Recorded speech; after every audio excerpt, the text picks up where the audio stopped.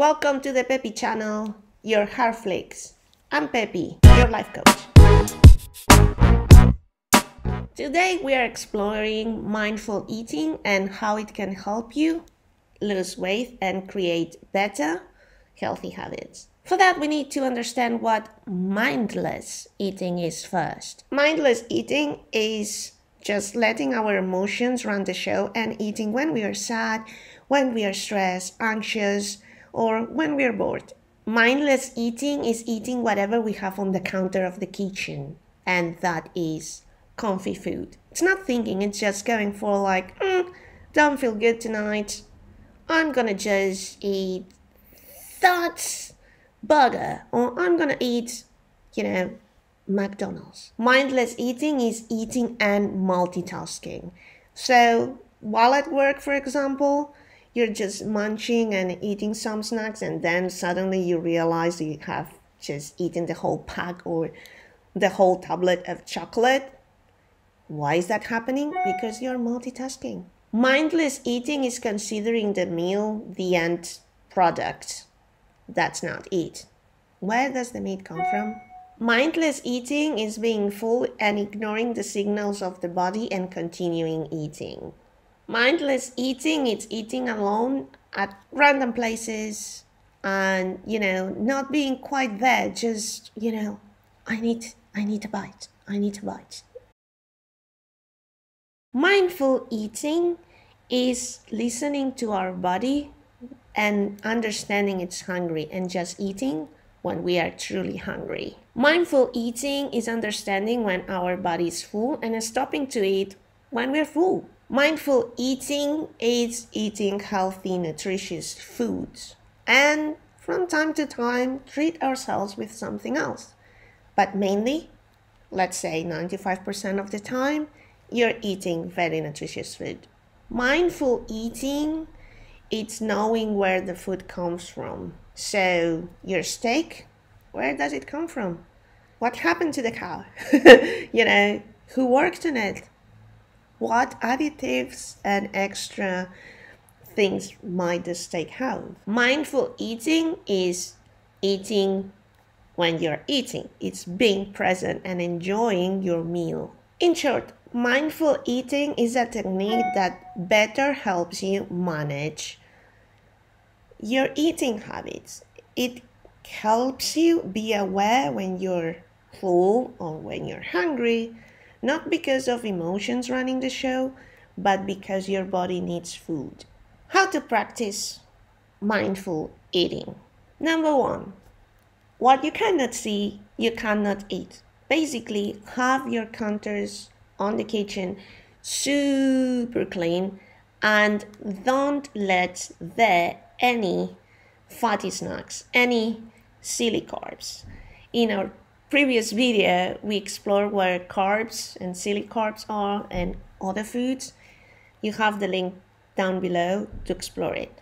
So, everything is clean and you cannot see fatty snacks. Instead of it, you can put some nuts for when you are feeling like snacking through the day. The second tip to know and to start mindful eating is to explore food, to understand what is a carb, to understand what is veggie, to understand, like what are silly carbs like alcohol or chocolates.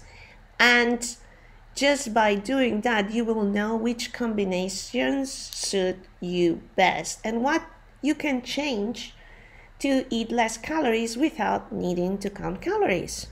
If you want to know more about this, you have everything in my course. I have 50% off, and by the way, the subscription gives you a full year access to everything. The link is below in the description. The third way of practicing mindful eating is to explore your emotions and your body and to know when you're hungry and why you're hungry, or when it might be a trick of your mind. If you feel stressed, you're probably going to mistake that for hunger. So first we need to understand that the signal of being full, for example, from our stomach to our head takes around 20 minutes to arrive. You want to slow down on calories, remember, your snacks should be less than 150 calories. But if you are in, very stressed and you still are feeling like I'm hungry, go for carrots. Seriously. I know, not very appealing, but they are appealing when you think about all the benefits that they have for your health. So do not overeat. Also, try to be present during your meals and eat remember, 20 minutes around, more or less, for the signal of being full going from the stomach to your brain. So if you are enjoying your meal, and that's the key, not multitasking, but enjoying your meal and being aware that you need time for going to the stomach to the brain, when your body will send the signal of being full, you will be able to know it and stop eating, therefore stop overeating. If you want to reduce calories and make the trick and be sure that this is not happening, what you have to do is before your meal, drink a glass of water. Also, we need to understand where the food comes from. If we look at the dish as an end product, we are not going to be aware of how much work went into that dish of food and the ingredients that might be there, and maybe some of it's not very good for us. So for example, we can think about veggies in a better light when you see that, people creating, taking care about veggies, then you have the middleman, transportation, then going to the supermarket, and then you're cooking the veggies.